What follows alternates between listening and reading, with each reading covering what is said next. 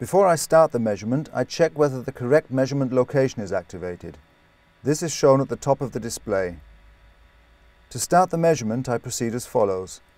In the main menu Applications, I select the desired application, in this case a burner.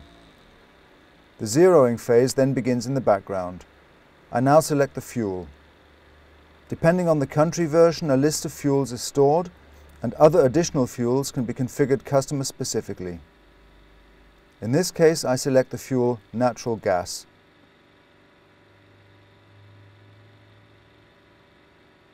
After selecting the measurement type, I start the measurement.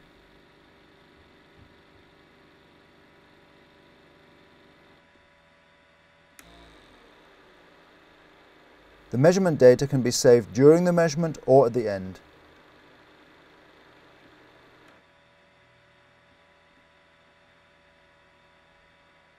There is also the option of printing out the measurement data. You can use either the Testo Bluetooth printer or the Testo infrared printer, as in this example. The measurement values are printed out via Options and Print. You must make certain that the control unit has direct site contact to the infrared printer.